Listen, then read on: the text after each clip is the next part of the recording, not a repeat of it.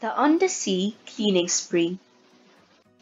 The sea is such a wondrous place with forests, reefs, and caves. There are countless creatures living in a world beneath the waves. The water is their haven, it's the only home they know, while the up is somewhere unexplored where most will never go. One night, when Blub the octopus was sleeping in her bed, she was woken by a stranger who had landed on her head. "Hello," said Blub, "you must be new. I've not seen you around." But the fish refused to answer her. It didn't make a sound. As days went by, more strangers came who also didn't talk. They were drifting down but didn't seem to scuttle, swim, or walk. It wasn't long before they started getting in the way, causing harm to all the creatures as they tried to swim and play. Blub wanted to be friendly, so she greeted those she found, but a manta ray called Manti swam up next to her and frowned. "Whoever are you talking to?" she asked. "There's no one there. It's these fish," said Blub.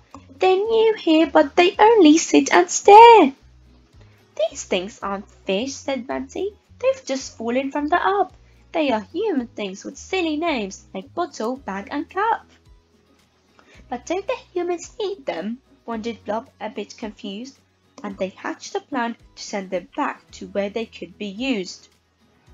The up was quite a scary place, but Blub was feeling brave, so she swam towards the surface where she bobbed upon a wave. She then began to throw things, first with one arm, then with 8.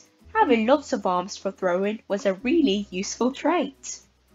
"Let's dive back down," said Manti, "and collect up even more." So they gathered lots of objects and returned them to the shore.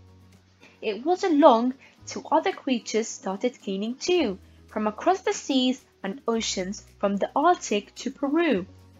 The creatures threw some items, then some others, then some more, and created many massive piles of rubbish on the shore.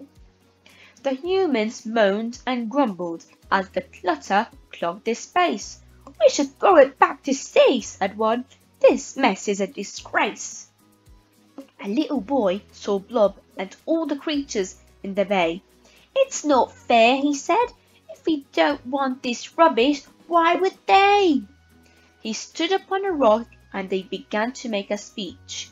"We should really find a better way to tidy up the beach."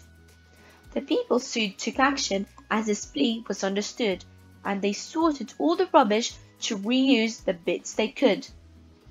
They quickly worked together till the beach was litter-free, so the things no longer needed wouldn't end up in the sea. When all the waste had gone, the humans gathered by the shore and they promised that the things they used would harm the sea no more.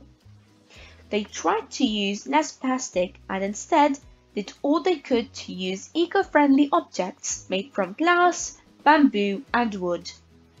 The creatures smiled and cheered because the ocean was now clean. It was a safer and much nicer when their home was so pristine. The water is their haven. It's the only home they know, and the up's now full of people who protect what's down below. Thank you guys for watching. Make sure you leave a like and subscribe. Thank you. Bye.